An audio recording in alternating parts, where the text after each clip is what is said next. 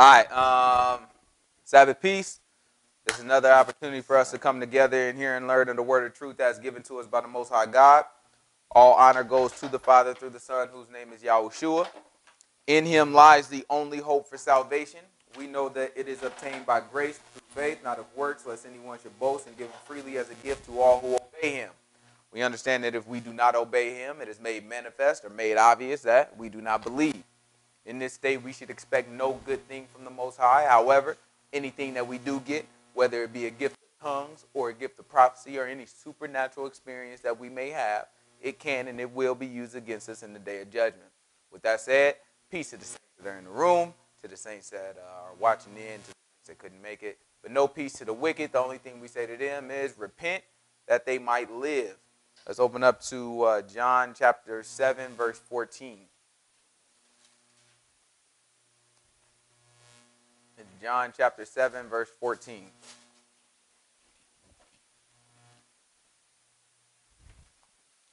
Now about the midst of the feast, Yahushua went up into the temple and taught. And the Jews marveled, saying, How knoweth this man letters, having never learned? So they wanted to know, it's like, how in the world this man know the scriptures and he never learned them? Obviously he did. Yahushua answered them and said, My doctrine is not mine, but his that sent me. If any man will do his will, he shall know of the doctrine, whether it be of God or whether I speak of myself. He that speaks of himself seeks his own glory, but he that seeks his glory that sent him, the same is true, and no unrighteousness is in him. Right? So he's looking at whose glory are you seeking? Right? If you seek your own glory, man, that's what you got. He said, but if you seek the glory of the one who sent us, you know what I'm saying? Then that's when no unrighteousness can be found in you. And he's saying the way that you'll know whose doctrine you're following is by you following the will of the Father. Right? If you do what the Most High God says and you follow the things that you do understand, that's how you understand whose doctrine you're following. All right? So when we come and we learn, get your hand out your mouth, boy. When you come and we learn and we hear these things out of the book, or we hear other people talk about God, sometimes it can get confusing trying to determine is what they're saying true, or is that found in the Bible? Is it the correct way to believe? Should we do this or shouldn't we do that? But it all comes from us obeying what we do know about God, what we have seen and what we have learned about God. Once we have that obedience, then he reveals the other things to us. That's why he says those who do the will of the Father will know whose doctrine this is. Let's go ahead and open up. We are going to start Revelation. So we ended Acts a couple weeks ago. We're going to start in Revelations and try to get an understanding of the back of the book and how it relates to the rest of the book. I was talking to a Christian dude at work, and I was telling him, I was just like, yeah, I have Bible study in my house, and you know what I'm saying, we are finishing up Acts and jumping into Revelations, and he stood there, he's like, oh, Revelations. He's like, oh, that's a heavy book. I was like, yeah, it could be. And I definitely felt that way for a lot of my life. I was like, but what it turns out is Revelations it's a part of the book that, as long as you understand a lot of prophecy and you understand you're familiar with the rest of the book and or the history and the symbolism that's been used throughout the book, it becomes way less intimidating. In fact, once you get familiar with all the rest of the book, you think really it's like Isaiah, Jeremiah, you know what I'm saying? These prophet books, these ones, like Ezekiel, these is intimidating, you know what I'm saying? Daniel, you know what I'm saying? Like all this, that's intimidating. Revelation's almost like, all right, thank you, you know what I'm saying? Like thanks for, you know what I'm saying, taking it easy, you know what I'm saying? So it's the goal that we'll do is to, you know, say we all have felt like he felt, you know what I'm saying? But to try to make sure that we can connect the themes of the book to make it a little bit more comfortable for us, and the goal is for it to give us hope. You know what I'm saying? We should have fear that of the things that are coming, but only fear in God in the sense that we know that if we don't obey, if we don't line up with what He's given us, then these are the things that we can look forward to. But at the same time, we look at the same type of events and looking at what's going to happen in the end. And it should give us hope, right? We should be able to look at it and say, thank the Most High God for it. thank the Most High God for the little bit of understanding that He's given to us before these things kind of happen, that we can know what's expected, and as we see Him, the only thing we can say is the Most High God is real. You know what I'm saying? Just to be able to witness some of these things. So we pray that He give us mercy through these times. But let's go ahead and take a look at this. Revelation chapter 1. Let me start at the first chapter, first verse. It's Revelation chapter 1, verse 1. The way the book start off is important because it kind of lets you know what you'll be reading through the whole chapter, through the whole book. It's Revelation chapter 1, verse 1. The revelation of Yahushua, the Messiah. All right, so this is the revelation of Yahushua the Messiah. Messiah means what? Anointed. Anointed, right? So this is Yahushua the Anointed, right? Which the symbolism of anointed comes from what? King. King, right? Anointed. What does anointed mean? To be chosen as king by the Most High. That's the symbolism, but what does it actually mean? To be, it's like to apply something. Right? Yeah. So we use it in the sense of pouring something on somebody. Like we would take oil for like kings or certain people of prestige that God recognized, and we pour oil on them. Pouring that oil on them, you know what I'm saying? That recognized them as being someone that was anointed by God. So you would think of King Saul, which was our first king. He had oil poured on him, and he was the Lord's anointed. Then later, David was the Lord's anointed. You know what I'm saying? Oil was poured on him. You know what I'm saying? Then same thing with David's son, Solomon. He was the anointed. Oil was poured on him. So that's what, when we're familiar with the history, it means more than just Messiah or Christ or anointed for us. We know that this is representing someone who's being chosen by God. That's what it means when he's saying anointed. And then the symbolism of that is each of our kings that were chosen by God initially, they had that same symbolism of being anointed, having something poured on them. You know what I'm saying? So this is Yahushua. This is the revelation. That means something is going to be revealed of Yahushua, the anointed. Which God gave unto him to show unto his servants things which must shortly come to pass. So things which must shortly come to pass. So stuff that's about to happen real quick. Keep going. And he sent and signified it by his angel unto his servant John. Who bear record of the word of God and of the testimony of Yahushua the Messiah and of all things that he saw. Blessed is he that reads, and they that hear the words of this prophecy, and keep those things which are written therein, for the time is at hand. Oh, we got grab Mark chapter 13, verse 1.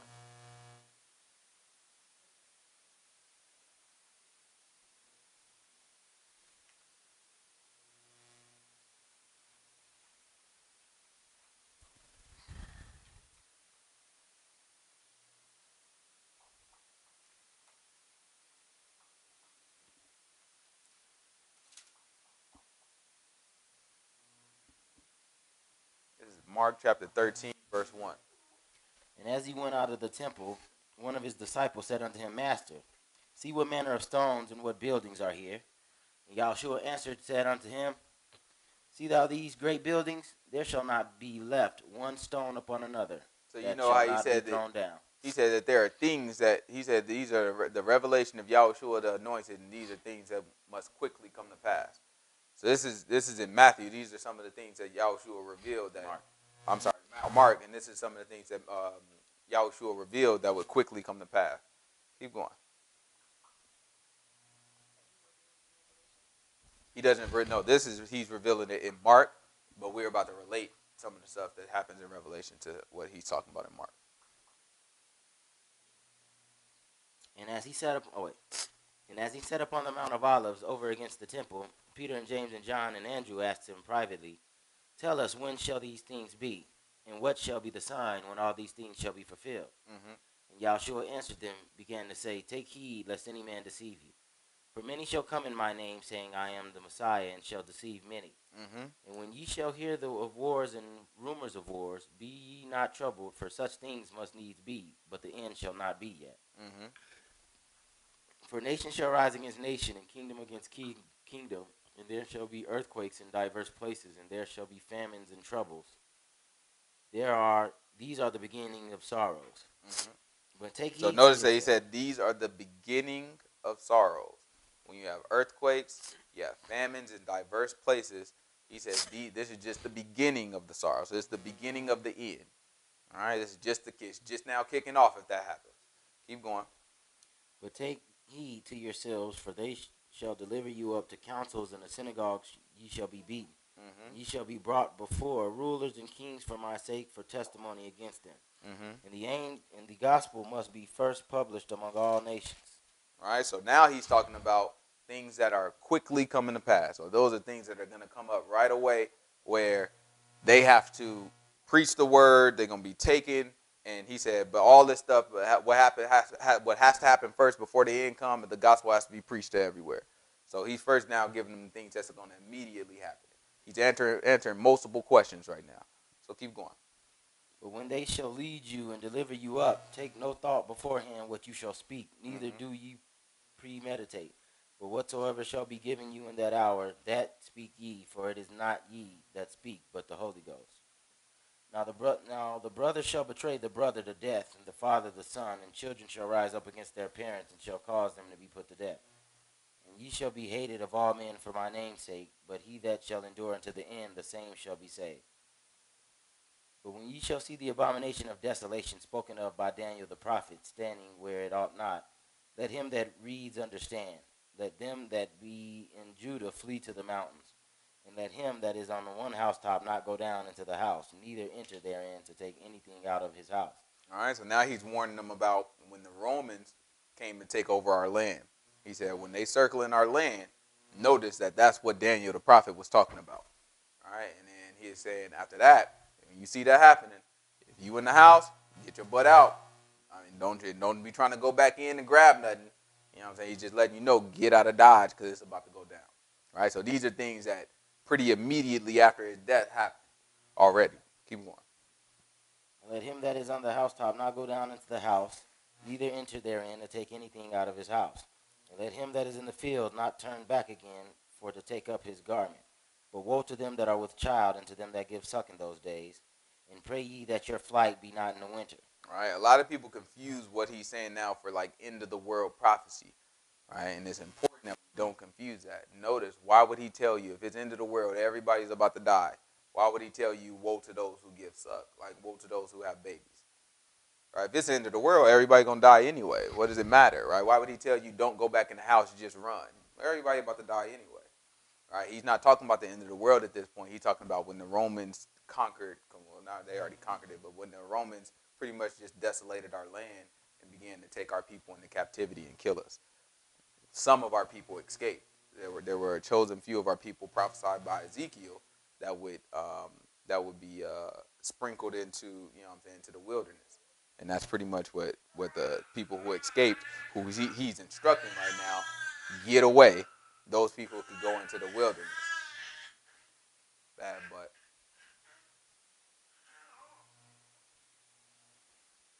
For in those days shall be affliction, such as was not from the beginning of the creation which God created, and unto this time, neither shall be.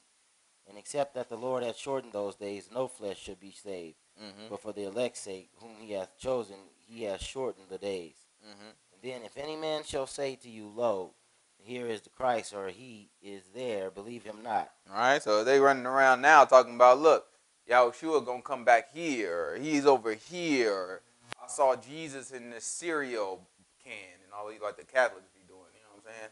All this stuff. He said, what you supposed to say to him? You supposed to pay attention to him or no? If any man shall say to you, Lo, here is the Christ, or Lo, he is there, believe him not. He said, believe him not. Keep going. For false Christs and false prophets shall arise, and shall show signs and wonders to seduce, if it were possible, even the elect. What do we know about Yahushua, though? Let's see. But take ye heed, behold, I have foretold you of all these things, of all things. But in those days after that tribulation, the sun shall be darkened, and the moon shall not give her light. Mm-hmm. The stars of heaven shall fall, and the powers that are in heaven shall be shaken. Then shall they see the Son of Man coming in the clouds with great power and glory. And then shall he send his angels, and shall gather together his elect from the four winds, from the uttermost part of the earth to the uttermost part of heaven. Now learn a parable of the fig tree. When What verse is that? Yet tender, 28. 28. Let's hear the parable of the fig tree too. So, but you see, he went on now, and he is like, now in those days, he started to talk about the day of the Lord. Sun going to be dark. All right? Moon not going to give his light. All right? And after that, you're going to see the Son of Man. He tried to make the point. When these people running their mouth talking about, here's Christ, he's over here, come follow him over here. Here go the Messiah, I found him. He's like, oh, don't believe that. Everybody going to see me. All right? Everything going to be dark, and the only thing you're going to see in the sky is the sun. Right? The S-O-N, right? You're going to see the sun up there, and then you're going to be able to see him. He's like, everybody going to see me. In another place, he'll tell you, just like lightning is seen. You know what I'm saying? Another place he'll tell you, is like wherever the eagles, but pretty much wherever the vultures are, that's where you know the dead carcass is. You know what I'm saying? And so he's representing the dead body. He's saying, you're going to know exactly. Just like a vulture going to be able to find me, that's how everybody else going to be able to find me. Everybody going to know where I am. So he's trying to make sure that we don't get confused. Then he goes on to talk about a parable of the fig tree. Now watch this. Now learn a parable of the fig tree. When her branch is yet tender and puts forth leaves, you know that summer is near. So ye in like manner, when you shall see these things come to pass, know that it is near, even at the doors. All right. Verily I say unto you that this generation shall not pass till all these things be done.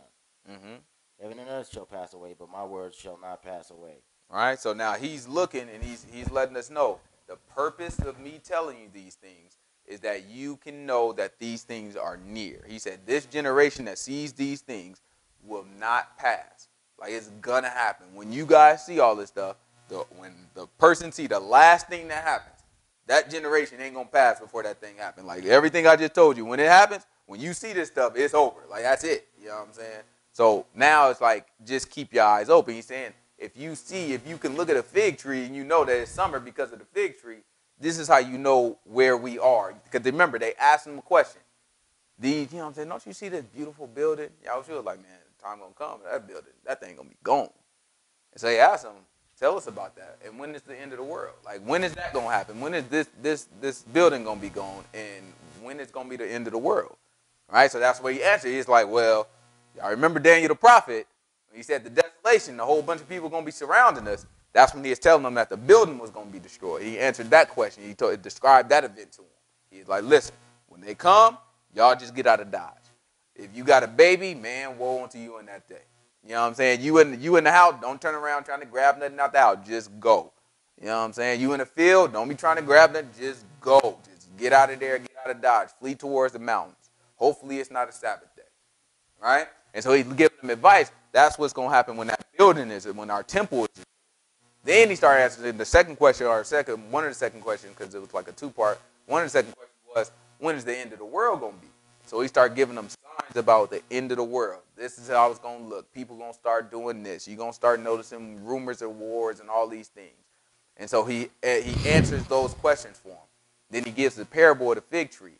This is how you have to look at these things. This is why we read in Revelation. Let's finish this out, though. What's the last verse? 37? Let's finish it out. But of that day and that hour knows no man, no, not the angels which are in heaven, neither the Son, but the Father. He said, not even the Son knows that day or that hour, right? But we do know the season, all right? The season, the season is appointed time, so the time frame that it might happen. Exactly, you know what I'm saying? But we don't know the day or the hour, neither does the Son at that point, he said, all right? So now this is what we have to do. When we look at our seasons, we had to try to figure out, just like the fig tree, you know what I'm saying? The figs are growing. This is time for the harvest, right? This is how we figured out all of our information. So he's trying to tell us this is the same thing. I'm giving you all these signs. Watch the signs. By watching the signs, you know what's coming. You know what I'm saying? You'll be prepared. Let's keep going.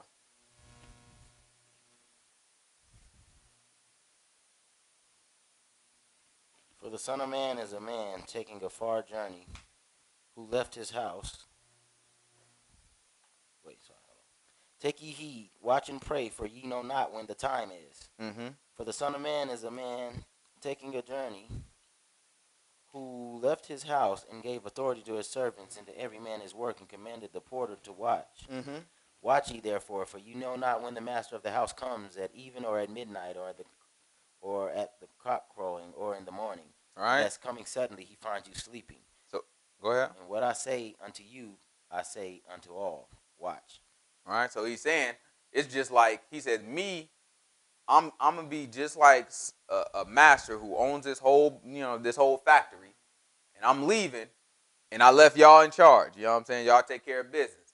And he's saying when I come back, things should be running the way I need them to be running. Otherwise, people getting fired. So he's saying, watch, pay attention. You know what I'm saying? Do watch for things and be ready for when I come back. That's it. Mm-hmm. All right, let's go back to Revelation 1. Revelation 1:1. Let's read that again.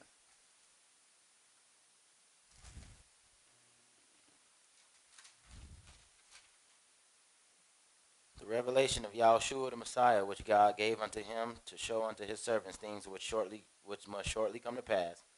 And he sent and signified it by his angel unto his servant John, who bare record of the word of God and of the testimony of Yahushua the Messiah, and of all things that he saw. Mm-hmm. Blessed is he that reads, and they that hear the words of this prophecy, and keep those things which are written therein, for the time is at hand. Keep going. John, to the 7 churches which are in Asia, grace be unto you and peace, from him which is, and which was, and which is to come, and from the 7 spirits which are before his throne. 7 spirits. What verse is that? 4. 4. He said the 7 spirits which are before his throne. We're going to try to get into that too. Let's keep going. And from Yahushua, the Messiah, who is the faithful witness, and the first begotten of the dead. All right, the first begotten of the dead. So we've talked before, and we've called him the first fruit.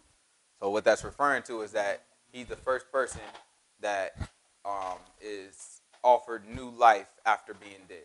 Right? Offered a new life after being dead. There have been people who've been brought back from dead before, but they didn't have a new life. They were brought back into their same life. So he died, and then he was offered a new life. He was made a new creature. So he was the first one for that.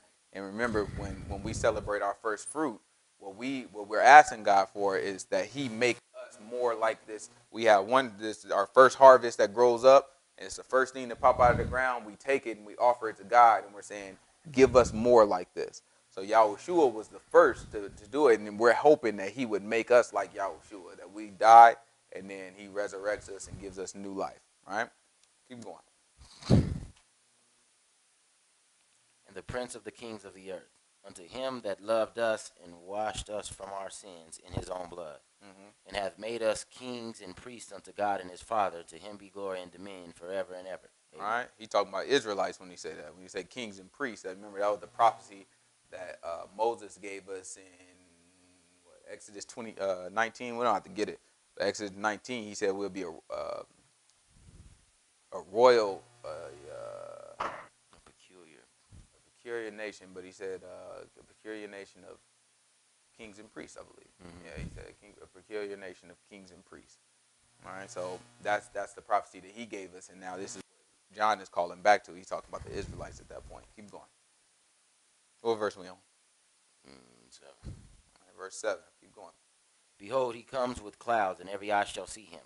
And they also which pierce. He said he comes with what? Clouds. That sounds familiar. It sounds just like what we talked about in Mark. All right, when Mark, he was telling us, he is like, when he comes, Son of Man gonna come in the clouds, right? Everybody just got done. They get to tell you, oh, lo, Christ is over here. I saw him, this and another. You're like, man, don't believe that stuff. When you see the Son of Man, he gonna be in the clouds. And he said right here, he said every eye is gonna see him. All right, keep going. And every eye shall see him, and they also which pierced him. Mm-hmm. And all kindreds of the earth shall wail because of him. Even so, amen. He said, even so, amen. Keep going. I am Alpha and Omega, the beginning and the ending. Ending, says the Lord, which is and which was and which is to come, the Almighty. I, John, also am your brother and companion in tribulation, and in the kingdom and patience of Yahushua Messiah. What verse is that? 9. Keep going. Was in the island that is called Patmos, for the word of God and for the testimony of Yahushua the Messiah. I was in the spirit of the Lord. I was in the spirit on the Lord's day. He said, I was in the spirit on the Lord's day. and heard behind me a great voice as of a trumpet. Okay, does that mean he is in the spirit on the Sunday? Nah. No, he said he's in the spirit on the Lord's day. He's talking about the day of the Lord. The end of the world. Right? The things that we are talking about in Mark when he is like the sun is darkened and the moon is not giving her light. All right, and he said the Son of Man, you're going to see him in the sky. And right here in Revelation, every eye going to see him. It's describing the day of the Lord. Right? Grab Zephaniah. Zephaniah 2.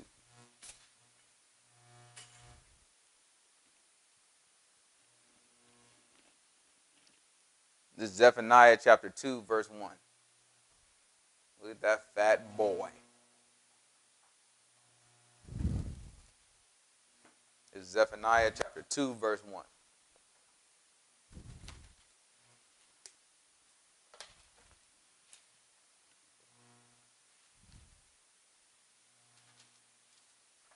Gather yourselves together, yea, gather together, O nation, not desired. Before the decree bring forth, before the day pass at the chaff, before the fierce anger of the Lord come upon you. Before the fierce anger of the Lord come upon you. What else? Before the day of the Lord's anger come upon you. Before the day of the Lord's anger come upon you. Keep going. Seek ye the Lord, all ye meek of the earth, which have wrought his judgment. Seek righteousness, seek meekness. It may be ye shall be hid in the day of the Lord's anger. Right? So this goes back to what we were reading before, where he's saying that what we were saying before, what we're looking at is we have signs, and our hope is that by doing the right thing, the Most High God will preserve us through these times. These things should give us hope. But for a person that doesn't obey, for them, it should give them fear. And it should give us fear to stay away from that type of lifestyle. So he's saying, those of y'all who seek meekness and seek righteousness, he said, maybe it will be that the Most High God will hide you in the day of the Lord. All right, when you get to the day of the Lord, that thing won't be so hard on you. All right, grab 1 Thessalonians chapter 5, verse 1. It's 1 Thessalonians chapter 5, verse 1.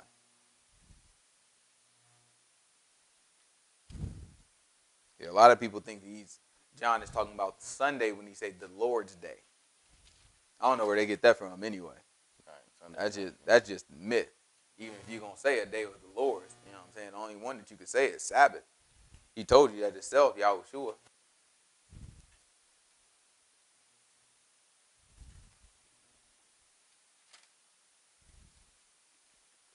Told you flat out. He said, the Son of Man is the Lord even of the Sabbath. You never heard him say that about any other day of the week. I don't know how you get Lord's Day as a Sunday. All right? But what he's really talking about anyway is not a day of the week at all. He's talking about the prophecy. He's talking about a day where it's neither neither light nor dark, is what the book say. This is 1 Thessalonians chapter 5, verse 1. But of the times and the seasons, brethren, you have no need that I write unto you. He said, you don't have a need for me to write unto you about times and seasons. Notice he didn't say you don't know the times and seasons. He said, you don't even need me to tell you the times and the seasons about these things. All right, keep going. For yourselves know perfectly that the day of the Lord so comes as a thief of the night. That's why Yahushua was telling us to watch. You know what I'm saying? He's like, you don't know if he's going to come when the cock crow. You don't know if he's going to come when which watch. He said, you just have to pay attention. Because he said, you don't need me to tell you about the times and the seasons. You yourself already know it's going to come like a thief in the night. That means you got to pay attention. You got to be watching. Keep going. For when they shall say peace and safety, then sudden destruction comes upon them as travail upon a woman with child, and they shall not escape. But ye, brethren, are not in darkness. He said, you are not in darkness. That day should overtake you as a thief. That it shall overtake you as a thief. For you, it's not going to be like a thief, right? Because you are watching and you know the time and the season. Keep going. Ye are all the children of light and the children of the day. We are not of the night, nor of darkness. Therefore, let us not sleep as do others, but let us watch and be sober. All right. For they that sleep in the night, and they that be drunken are drunken in the night. But let us who are of the day be sober, putting on the breastplate of faith and love, and for a helmet the hope of salvation. For God has not appointed us to wrath, but to obtain salvation by our Lord, Yahushua the Messiah. All right, so this is the hope that he's trying to instill in us. We see these things happening, and we see all these prophecies, and he's given us the signs of that season, but he's reminding us God has not appointed us unto wrath. These things are not for you to be afraid of or to lose hope. These things are for you to see that maybe God will hide you in all this, right? That these things are happening, you know they're coming. This is a sign to let you know that God is coming for you if you obey his word. All right, keep going.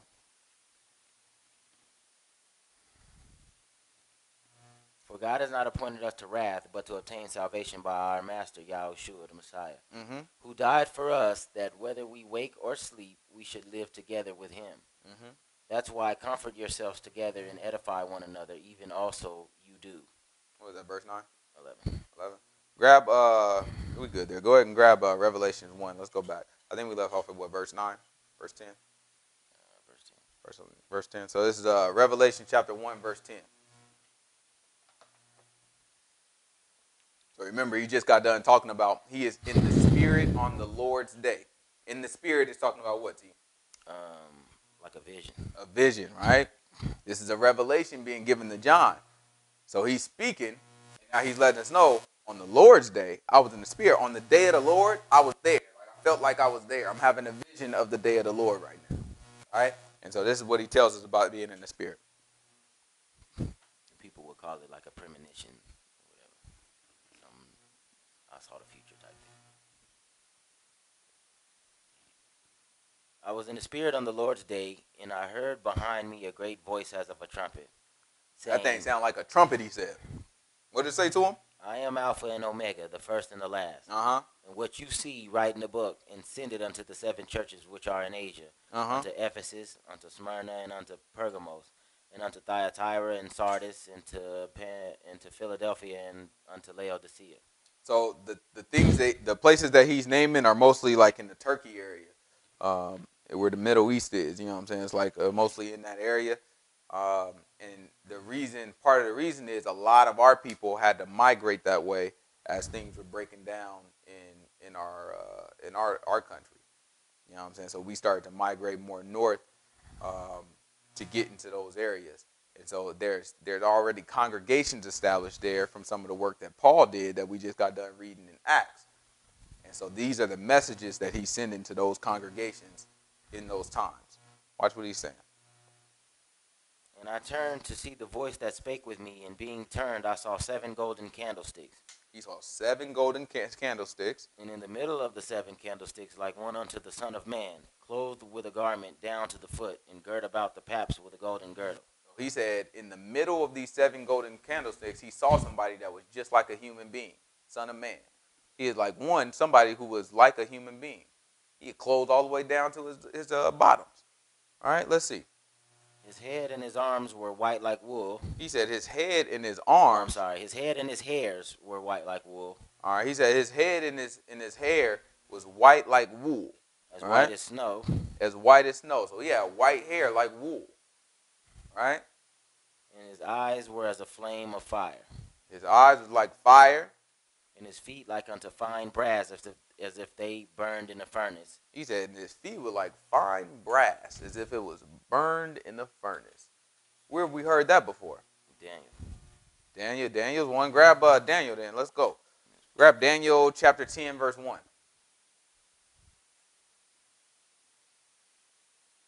See, a lot of these things we'll look and be like, oh, he's talking about Jesus. Jesus got eyes like fire, and skin is like burned brass. Right? And when they say brass, what it's talking is the true word is copper. It's really talking about copper. Right? So he's like he got skin like copper. Right? Like hot copper. Right? So you look at it and we say, okay, let's take a look at it. Let's try to see if we can figure this thing out. Real copper too. You know what I'm saying? They call these Indians copper skin, but real copper look like us.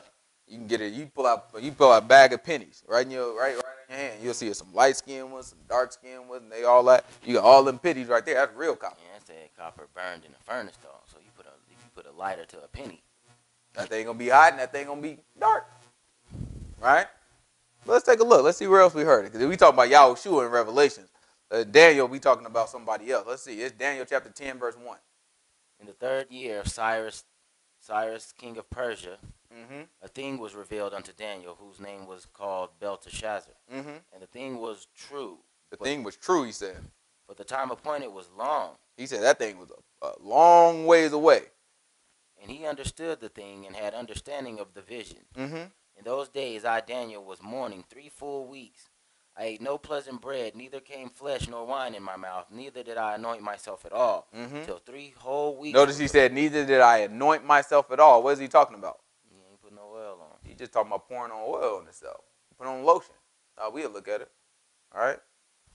That's what anointed represented. But that would happen when we chose our kings. So that's why you would say this person is anointed.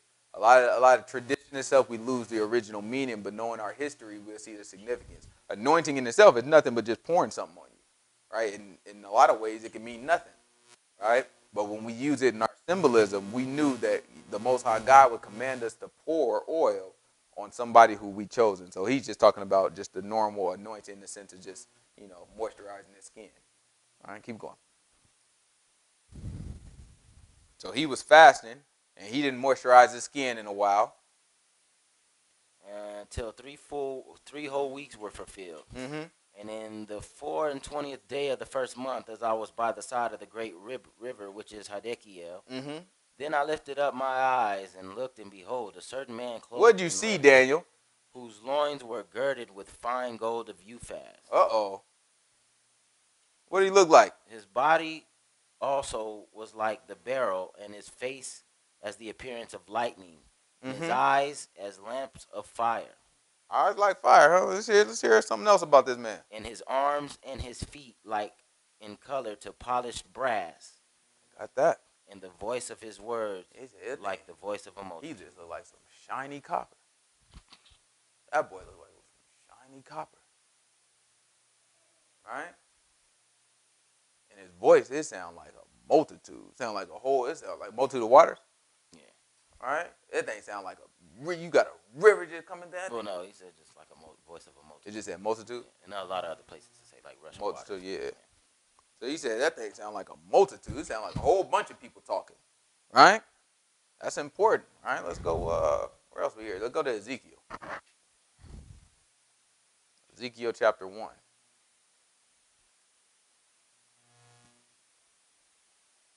Ezekiel chapter 1, verse 1.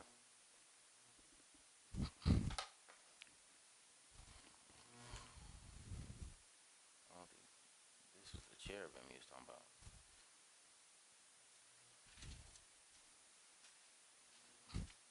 Now it came to pass in the 13th year, in the 4th month, in the 5th day of the month, as I was among the captives by the river of Chebar, that the heavens were open, and I saw visions of God. In the 5th day of the month, which was the 5th year of King Jehoiakim's captivity, the word of the Lord came expressly unto Ezekiel the priest, the son of Buzi, in the land of the Chaldeans by the river Chebar. And the hand of the Lord was there upon him. And I looked, and behold, a whirlwind came out of the north, a great cloud and a fire, and it enfolding itself, and brightness was about it. And out of the midst thereof the color of amber, and out of the midst of the fire. Also out of the midst thereof came the likeness of 4 living creatures, and this was their appearance. Let's hear about the appearance of these 4 living creatures. They had the likeness of a man, and everyone had 4 faces, and everyone had 4 wings.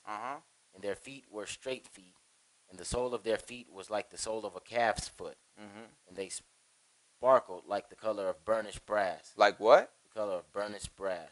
I got that. Brass. Every heavenly body we hearing about, them things, they got the color of copper. They say brass, but the real word is copper. Right? That thing got the color of copper. You just grab some pennies of copper. You just grab a whole bunch of pennies. You just see how many shades of copper you'll see. Right? Ain't brass like the same color though? Not brass is a mixture. I think brass is like iron and copper mixed together, so it's usually lighter. But they didn't really, brass didn't really be cracking until like England, like that time period. That's just how they translated it. But copper, you pull that thing out of the ground, you can't pull brass out of the ground. You know what I'm saying? You ain't gonna be able to just dig up some brass anywhere. You gotta make brass. You know what I'm saying? You gotta take your copper, and it's either tin or iron. Probably not iron because iron is strong. So it's probably like tin. And I think you mix those together, and then it makes a metal that you can more easily deal with. But you pull some copper out of the ground, you know what I'm saying? You're going to see it in different shades, you know what I'm saying? And a lot of times it's dark, sometimes it's a little lighter, just like our people, all right? But you see everybody that they describe in the heavenly being, all of them got skin like copper. So where do we get these images from? All right? Where do we get all these white angels from? White female angels. All of them say look like men. All right? That's what we see. It's important that we have the imagery correct in our minds, because as we start to see stuff, if we've been taught that this is what an angel looks like, and this is the image that's in our head, then we get to seeing something that's for real. We don't think that's the devil, right? Because already Revelation is going to be setting us up. As we get through this, Revelation is going to be setting us up to let us know it's going to be demons out here doing signs that y'all shouldn't fall for. Right? Just like when he talking about, he said, listen, if somebody's talking about, hey, the Messiah is coming and this, that, and other, he said, don't believe him. You're going to see him in the sky. Had Yahushua not told us that, we might believe somebody telling us, yeah, the Messiah this way, he in the wilderness, he in the desert. We might fall for that. But because he told us no, in that, trust me, you'll know when you see me, because I'm coming in the sky, everybody going to see me. That's the difference. Same thing with these angels and the heavenly bodies that we see in Yahushua himself. If something happened and they try to make something appear and we see it and it looks like what we see on TV, we might well go with it, right? But if we got the book and it's telling us very clearly that every heavenly body that they describe, and if they describe a skin color, it looks like copper. You know what I'm saying? Whether it's talking about Yahushua or whether it's talking about just the beasts that got bodies of men, they got skin that's like copper, their arms and legs like copper. I don't know, right? It changes how we view things, so it's important that we understand that. Grab Ezekiel 40 for me, and we'll get back into Revelation. This is Ezekiel 40, chapter 1. Ezekiel chapter 40, verse 1.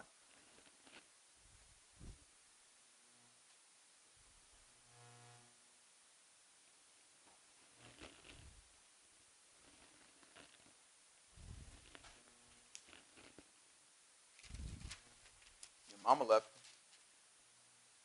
In the 25th year of our captivity, in the beginning of the year, in the 10th day of the month, in the 14th year after that the city was smitten, in the selfsame day the hand of the Lord was upon me and brought me here. Uh-huh. In the visions of God brought he me into the land of Israel, and set me upon a very high mountain, by which was the frame of a city on the south. And he brought me there, and behold, there was a man whose appearance was like the appearance of brass. His appearance was like what? The appearance of brass. Copper again. With a line of flax in his hand and a measuring reed, and he stood in the gate. You got another angel that showed up, and he said, this angel looked like copper. Right? The man looked like copper. All right? It's important that we understand what we're dealing with. It's important that we understand what we're seeing.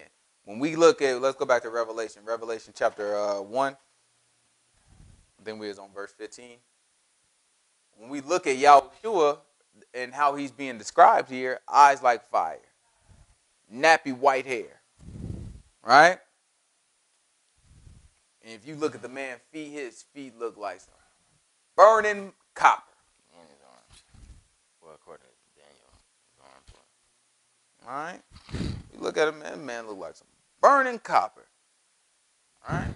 We know that's our man. They describe how he looked. This is what we look for. All right? Just how the book describes it. We have no other reason to look for anything other than what the book describes. A lot of people might say, it don't matter. You know what I'm saying? How it don't matter if the book describes it that way? It just doesn't make sense. How would you put yourself in a position to say something that the book, the God that you say, the only communication that he giving us, right, in writing, right? How you going to put yourself in a position to say what he's saying don't matter? Like, who provokes you to do that? Why? What are you defending? Because you don't want to talk about race? We can't put ourselves in a position to be scared of talking about race. Race becomes uncomfortable, not because of something we did, because of something that was done to us. We can't put ourselves, especially when it comes to the book, where we can't talk about race and differences and how people are being treated and how people are differently treated and things that are unfair. That has to be a part of our conversation. This is what we live for. This is what we do. Right? We have to speak up for the downtrodden. That's what God called us to do. All right? Keep going. This is Revelation chapter 1, verse 15. And his feet like unto fine brass, as if they were burned in a furnace. And his voice as the sound of many waters. And he had in his right hand 7 stars. All right, remember Daniel, when he described him, Daniel said his voice was like a multitude, right? Right here, he said things like many waters. Keep going. Yeah, what in his hand? In his right hand 7 stars, and out of his mouth went a sharp 2-edged sword, and his countenance was as the sun shining in its strength. When I saw him, I fell at his feet as dead, and he laid his right hand upon me, saying unto me, Fear not, I am the first and the last. He said, when I saw him, I felt like I was dead. He laid his hand on me. He said, don't even worry about it. I'm the first and I'm the last. I'm the first of the firstborn from the dead, and I'm the last. All right, keep going. And I am he that lives and was dead, and behold, I am alive forevermore. Amen. And have the keys of hell and of death. Write the things which you have seen. Write the things which you have seen. And the things which are. And the things that are. And the things which shall be hereafter. And the things which shall be hereafter. 3 things he told him to write. He said, I want you to first write the things that you already saw. This is John we're talking about. Remember, this is John. This is at a point in life where, you know what I'm saying, I think at this period of time, this is like around the same time our city is being attacked. He's exiled. He's part of the exile. He got sent to Pergamos. So he knows all this stuff is going down. Patmos, sorry. He got sent to Patmos, right? So he knows all this stuff is going down. So not only has he seen Yahushua, he's walked with Yahushua. He's done all these things with Yahushua. He's seen the things that happened afterward. He's seen what Paul did. He's seen what the other apostles did. He's seen what's being built, right? He's seen that. So he's saying, write the things that you have seen, the things which are, so the things that are happening currently, and also the things that are going to come to pass. That was the commandment from Yahushua to John, right?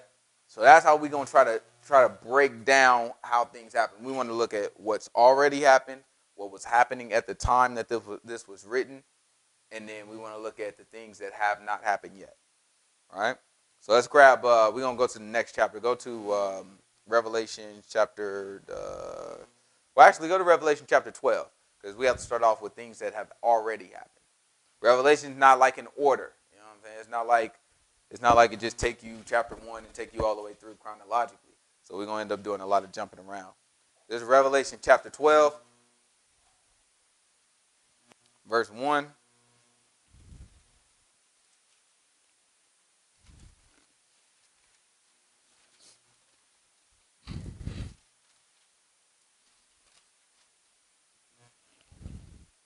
And there appeared a great wonder in heaven, a woman clothed with the sun, and the moon under her feet, and upon her head a crown of 12 stars. And she being with child cried, travailing in birth, and pain to be delivered. All right, so we don't have to get it, but if we went to Genesis, we would see a prophecy from, a dream from Joseph. And Joseph, what he dreamt about is, he said, I had a dream that the sun, the moon, and 11 stars bowed down to me. Right? The sun represented his dad, Jacob. Right? The moon represented his mother. Right? And then you have the 11 stars who represented his brothers, the children of Israel, the children of Jacob, the sons of Jacob. And they bowed down to another star, which represented him. Right? So when we see this symbolism that we have here, a woman who clothed with the sun, standing on top of a moon, and had 12 stars in her crown, when we see that, it's describing to us his same prophecy. That represents Yisrael, right? So this woman who represents Yisrael is also pregnant. Well, she's pregnant, who we'll find out is Yahushua. So this is something that's already happened. Israel giving birth to Yahushua. Right? Let's see. Keep going. And there appeared a great wonder in heaven, a woman clothed with the sun, and the moon under her feet, and upon her head a crown of 12 stars. And she being with child cried, travailing in birth, in pain to be delivered. And there appeared another wonder in heaven, and behold, a great red dragon. So you have a great red dragon. That's the second part of his wonder, this vision that he has. He said there's a great red dragon. Keep going. Having 7 heads and 10 horns and 7 crowns upon his heads. And his tail drew the third part of the stars of heaven and did cast them to the earth. And the dragon stood before the woman which was ready to be delivered. for to devour her child as soon as it was born. So dragon was in place to try to kill the child as soon as the child was born, right? But what happened? And she brought forth a man-child who was to rule all nations with a rod of iron. And her child was caught up unto God and to his throne. Right? And so then after that, the child was caught up unto God and to his throne. Right? So you have a dragon who was trying to stop this child, and the child was caught up onto God and to his throne. These are all prophecies. Grab Ezekiel 17 for me.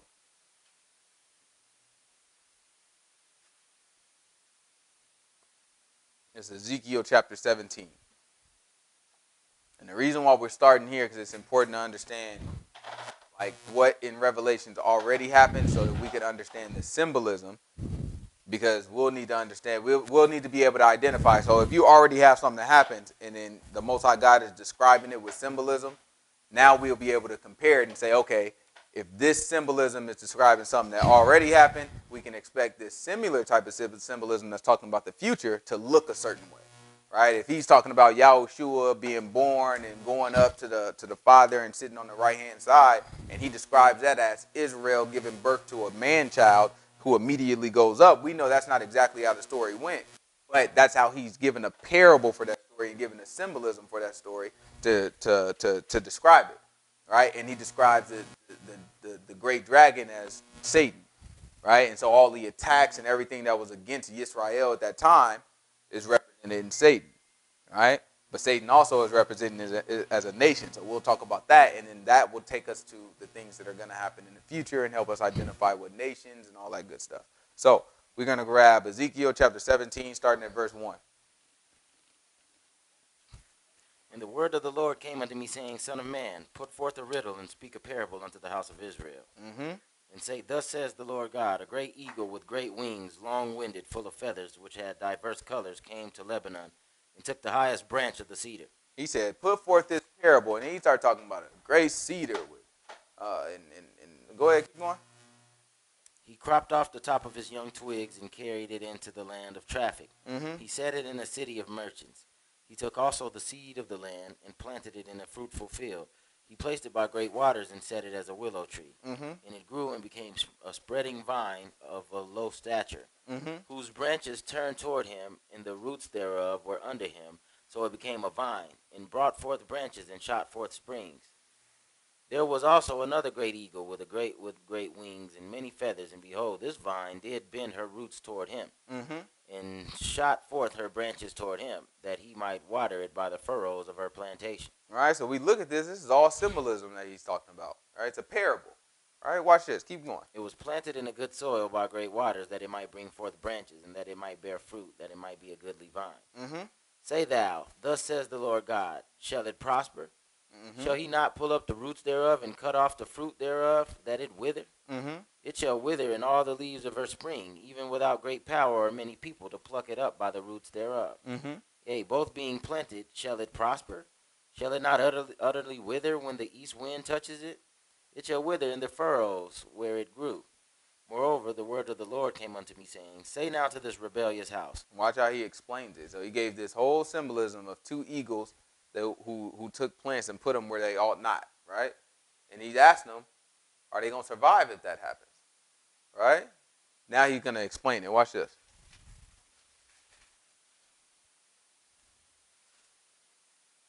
Say now to the rebellious house, Know ye not that what these things mean? Tell them, Behold, the king of Babylon is come to Jerusalem, and has taken the king thereof, and the princes thereof, and led them with him to Babylon, and has taken the king's seed, and made a covenant with them. He has taken an oath of him. He has also taken the mighty of the land, that the kingdom might be base, that it might not lift itself up, but that by keeping of his covenant it might stand. All right? So this is he describing what happened with our king, I think Jeconiah, right? And he took him into Babylon. And then we had Zedekiah, and Zedekiah had an agreement with the king of Babylon to rule there, right? So Babylon was in control of the whole thing. And the Most High God is saying, do you think that this will prosper, right? So that's what he was describing when he was talking about the eagle, right? You had before that, it was two eagles. So you had before that, Egypt did the same thing. Egypt had a king, and they put a king in place with the agreement. That was the first eagle. Then you have the second eagle, which is Babylon. He's letting you know, do you really really think this stuff is gonna stand? But he describes it as eagles. Did eagles literally, come down? And no, he was describing it as symbolism to describe an actual thing. This is what the Most High God does. Grab Daniel chapter 7. That's where a lot of people mess up. They be like the Bible is allegory. Yeah. But they don't understand this symbolism is describing something literal. Exactly. And it's important that we're able to separate when it's symbolism and when it's actual, actually, he's actually saying something that's going to happen. Where you say go? Daniel chapter 7. Just want to look at another example of symbolism. Just grab, just for time's sake, just grab verse 15.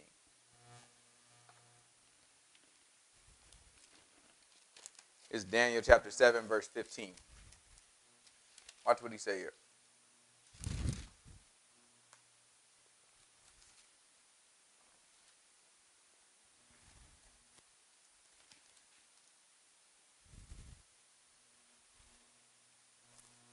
I, Daniel, was grieved in my spirit in the midst of my body, and the visions of my head troubled me. Uh-huh. I came near unto one of them that stood by, and asked him the truth of all this. Uh-huh. So he told me and made me know the interpretation of the things. Uh-huh. These great beasts which are four kings which shall arise out of the earth. Look what he said. He said these great beasts, right? So we didn't get the beginning part, but at the beginning he described a dream where he saw beasts and the beasts had all different attributes and they were moving in certain directions and having, they kind of went having fights with one another, the beasts. All right? So now he's like, man, I didn't get it. And now he is like, now these great beasts, they're what? These great beasts which are four kings which shall rise out of the earth. So he said the four great beasts represent four kings. So it's symbolism of a beast, but in reality, he's saying that each beast represents a king. Right? What else? But the saints of the Most High shall take the kingdom and possess the kingdom forever, even forever and ever. Uh-huh.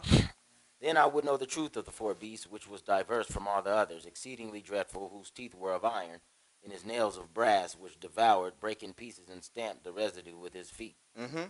And the 10 horns that were in his head, and of the other which The came what? up. The 10 what? Horns that were in his head. The 10 horns that was in his head. And what else? And of the other which came up, and before whom 3 fell, even of that horn that had eyes, and a mouth that spake very great things, whose look was more stout than his fellows. Uh-oh, keep going. I beheld, and the same horn made war with the saints and prevailed against them. Uh-huh. So you got this beast that has attributes of certain horns and other horns that are moving out of the way. Let's hear about it. Until the Ancient of Days came, and judgment was given to the saints of the Most High, and the time came that the saints possessed the kingdom. Mm-hmm. Thus he said, the four beasts shall be the fourth kingdom upon earth. So he said the fourth beast is going to be the fourth kingdom, which shall be diverse from all kingdoms, and shall devour the whole earth, and shall tread it down and break it in pieces. Mm-hmm. And the 10 horns out of his kingdom are 10 kings that shall rise. He said the 10 horns represent 10 kingdoms, or kings. Right? So he's given us a vision of something, and then he's breaking down what the symbolism in the vision represents. Let's go back to Revelations now. Let's go to Revelation 17, because it talks about the same types of beasts. Revelation chapter 17, verse 7.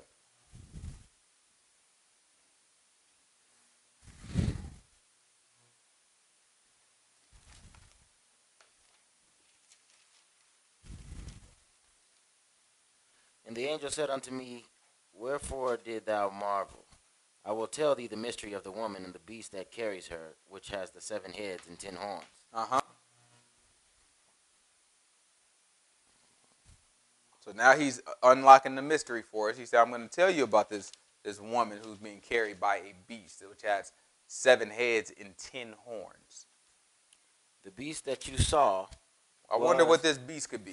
Was and is not. Uh-huh. And shall ascend out of the bottomless pit. Uh-huh. And go into perdition.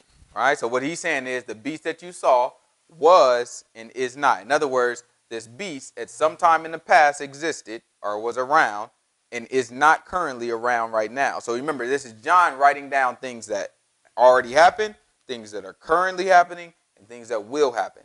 So now when he's communicating with them in this vision, he's letting them know the beast that you just saw, right, in the future used to be.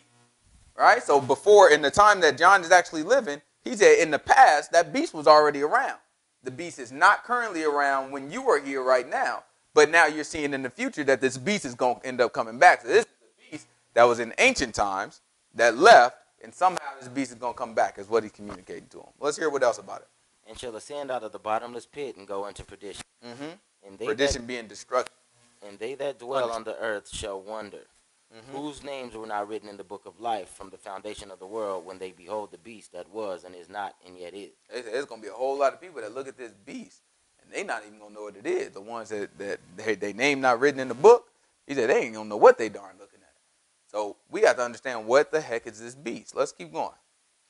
And here is the mind which has wisdom. He said this is the mind that has wisdom. Here it is. The 7 heads are 7 mountains on which the woman sits. He said the 7 heads on the beast represent mountains. What else? And there are 7 kings, 5 are fallen, and 1 is. So the 7 heads represent a landmass with a king. Okay? He said 5 of those kings have already fallen. What else? And 1 is. And 1 currently is. You have 7, and he's saying 5 of them have already fallen. You have 1 that's currently is, right? Which leaves 1 more king, right? So if you look at it from John's point of view, John is living in the time where who's running the show right now? Rome, right? So John is saying, if you told John that, then you have 7 kings right now. Rome is running the show. That one is. And then there's 5 others that came before that are not. Can we think of 5 kings before that failed? Greece. Let's start. Okay, so we'll go backwards. So we currently at Rome, he is. Then before that, you have Greece. That's 1. Yeah, Persia. You have Persia. Yeah, Babylon. You missed the Medes. But then we have Medes. And then Babylon. You have Babylon. And then who else? Assyria. The 5 places that took us captive. Right? That's 5 kings that were. This beast represents an entire system, right? And on the beast, there's 7 heads. Those 7 heads represent land masses, mountains is what the book calls it, with kingdoms. And then it says 5 of those kingdoms already gone. 1 it still is. And it don't, you know what I'm saying? We'll keep reading about the other one. Keep going. And there are 7 kings. 5 are fallen, and 1 is, and the other is not yet come. And the other one has not yet come. All right, so it's something after Rome. But watch what he keeps saying. Let's see. And when he comes, he must continue a short space. Uh-huh. And the beast that was and is not, even he is the 8th. He said the beast that was and is not is also the 8th. So he said there's 7 heads, but he's letting you know there's going to be an 8th coming. So one of these heads haven't even came yet. And then there's going to be another one that already was, talking about John in his time. So one of these 5 that were already here, he's going to be gone, and his butt going to come back, and he's going to end up being the 8th. Right? So he's telling John pretty much there's going to be one more beast other than Rome. I mean, one more head other than Rome that's going to pop up. He has a short time to live. Right? Then after that, one of these old ones are going to come back. Right? One of the 5 are going to end up coming back. One of the ones that was. Right? We're going to dig into all this. Because you look at it, you're like, what could this be? How could this be? But the only way you know that this symbolism matches up and links up to something is if you're familiar with how God uses the symbolism. That's why we had to look at Ezekiel. That's why we had to look at Daniel. We had to look at all these things to try to understand when God did confirm what things mean to us, how did it play out, what equaled what, right? Now we have that wisdom. We can look at it and we say, how much of this can we figure out? How much of this has God already really revealed to us? And he's just saying, these are the people who have wisdom, right? Let me unlock the mystery for you. If you have wisdom, this is how you'll see it, right? So we'll come back to that. Let's go to Revelation 12, and let's get back to this dragon. Revelation chapter 12. Start at 1 again for me.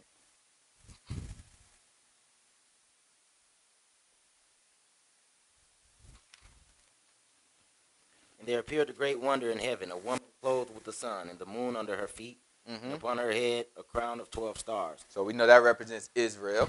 And she, being with child, cried, travailing in birth and pain to be delivered. And if anybody, when y'all look at, we're not going to grab it right now, but if anybody want to look it up, it's Genesis 37. Genesis 37 is when Joseph having the dreams, and y'all can look it up and read it. So then what else? She was travailing. That means she is in labor pains. And there appeared another wonder in heaven. Uh-huh. Behold, a great red dragon having 7 heads and 10 horns. A great red dragon having how many heads? 7 heads and 10 horns. And 10 horns. We read already about the horns, right? The horns represented kings. The heads we know represents kings in the kingdom, right? Our land, mountains in the kingdom on top of it, right? So he has 7 heads too, and he has 10 horns. Let's hear about it. Keep going. And 7 crowns upon his head. Mm-hmm. And his tail drew the third part of the stars of heaven and did cast them down to the earth. We have to come back to that too. All right, keep going. And the dragon stood before the woman which was already to be delivered, for to devour her child as soon as it was born. Mm-hmm. And she brought forth a man child. She brought forth what? A man child. Grab Jeremiah chapter 31, verse 22.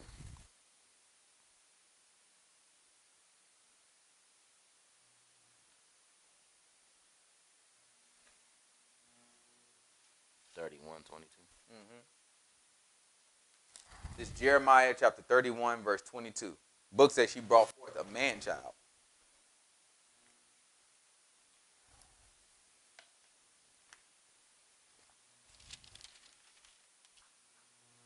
How long will you go about, O thou backsliding daughter? For the Lord has created a new thing in the earth. The Most High God has created a new thing in the earth. What's this new thing, Lord? A woman shall compass a man. Thus says the He Lord. said a woman is going to compass a man. Thus says all right, the Lord this is talking about the virgin birth, right? This is talking about Mary giving birth to Yahushua, right? That's why the book say she gave birth to a man child, right? To connect with this prophecy, right? Grab also Isaiah chapter 9 for me.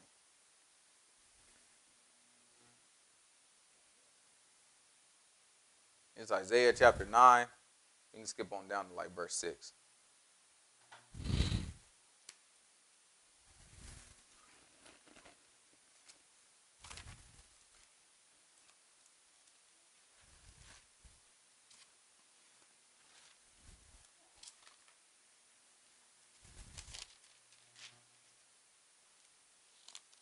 For unto us a child is born, unto us a son is given, and the government shall be upon his shoulder. And his name shall be Wonderful Counselor, the Mighty God, the Everlasting Father, the Prince of Peace. All right, so this is the prophecy connecting us. So when we hear about a child being born from Israel and going up to the Father, we know based off of these prophecies that it can only be talking about one man. It's talking about Yahushua. All right, so let's go to Revelation chapter 5. Remember, he told John, right, the things that was, the things that are, and the things that will be. All right? So all this so far we look at, these are things that already happened. Talking about the dragon, talking about Israel, talking about Yahushua going up. John has already witnessed these things. All right? This is Revelation chapter 5. This is something that happened behind the scenes that John may not have witnessed.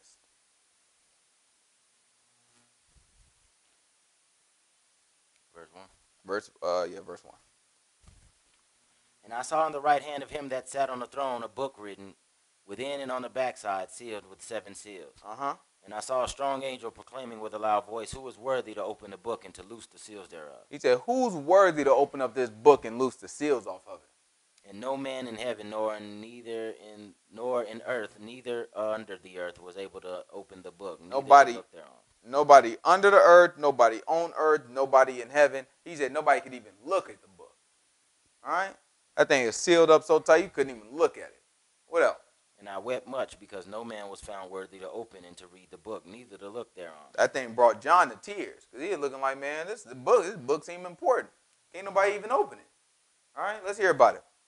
And one of the elders said unto me, weep not. Behold, the Lion of the tribe of Judah, the root of David, has prevailed to open the book and to loose the 7 seals thereof. Right? Notice the symbolism. The Lion of the tribe of Judah, the root of David. Is Yahushua actually a lion? No. Is he actually a root of a tree? No. All right, keep going. And I behold, and lo, in the midst of the throne. Let's see how he saw Yahushua himself. And he had copper skin, and he had long, you know what I'm saying, long white woolly hair. Let's see about how he saw that this time. Let's see what he see. And I beheld, and lo, in the midst of the throne and of the four beasts, and in the midst of the elders stood a lamb as it had been slain. He saw a lamb. This is the symbolism that the Most High God gives us. We see beasts, we see heads, and all this stuff. What he saw was a lamb, right? But what does Yahushua represent to us? Lamb. The lamb. So it's the symbolism. We know that this is talking about Yahushua. Watch, keep going. As it has been slain, having 7 horns and 7 eyes, which are 7 spirits of God sent forth into all the earth. So he has 7 horns and 7 eyes, which are representative of 7 spirits that went out to the earth. We'll talk about the 7 spirits next week too. Keep going. And he came and took the book out of the right hand of him that sat upon the throne. Mm-hmm. When he had taken the book, the 4 beasts and the 24 elders fell down before the Lamb, having every one of them harps and golden vials full of odors, which are the prayers of the saints. Mm-hmm. And they sung a new song, saying, Thou art worthy to take the book and to open the seals thereof, for thou wast slain and hast redeemed us to God by the blood out of every kindred and tongue and people and nation, and has made us unto our God kings and priests, and we shall reign on the earth. All right, so he said, you made us kings and priests. It's talking about Yahushua. But the vision that he saw, Yahushua, was actually a lamb. A lamb with 7 eyes and 7 horns. All right? So when we look at these things and we're looking at Revelations, it's important that we're able to remember what the different symbolisms represent. And that'll help us to understand some of the things that are going to come. It's important that we catch little things that said when he's talking to John and he's saying 5 kings once was, right? 1 is, and 1 has not come yet, right? We have to look from John's point of view, not from our point of view. We have to look from John's point of view, what was happening at John's time, because that's why he started off by asking them, write down what you already happened, write down what's currently happening, and write down the things that are going to happen, because he's marking time with John. And that's the hint that we have to figure these things out. What was happening at John's time? Because when he says anything about what currently is, he's talking about John's time. Not talking about our time. He's not talking about anybody else's time. He's talking about what was happening when John was alive. Right? What was happening at that time. All right? We're going to go ahead and pick up next week with, we'll pick up from here and like continue on to look at what Yahushua did. From this event, the seals were open. So the Lamb, right, in this vision, he has this book. He starts to open up the seals. Each time he opens up a seal, that's when everything get down. Like some type of plague hits the earth and all that.